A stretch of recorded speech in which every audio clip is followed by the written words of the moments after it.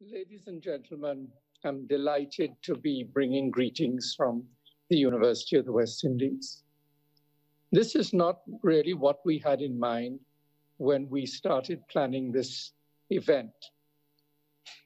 But life has a way of presenting us with turns and twists. And this is certainly one of the most unexpected twists in our lifetime. The Toronto Benefit Gala has become one of the most significant events in UWI's fundraising efforts. It has helped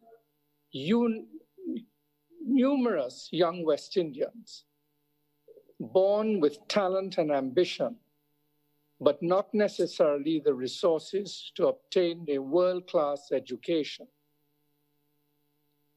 I, from the bottom of my heart, would like to thank each one of you on behalf of the students of the university.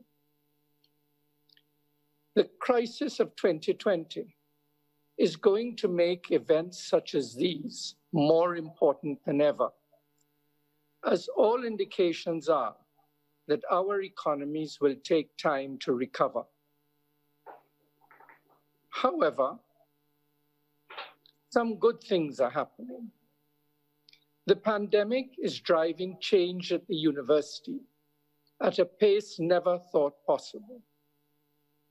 As one example, students will now be receiving their tuition via the internet.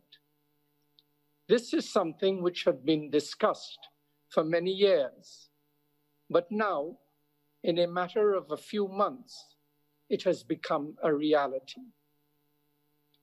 The university will drive change within its walls and support the countries across the region as they readjust to their new normal. The Vice-Chancellor referred to this in the matter of health in the recent pandemic.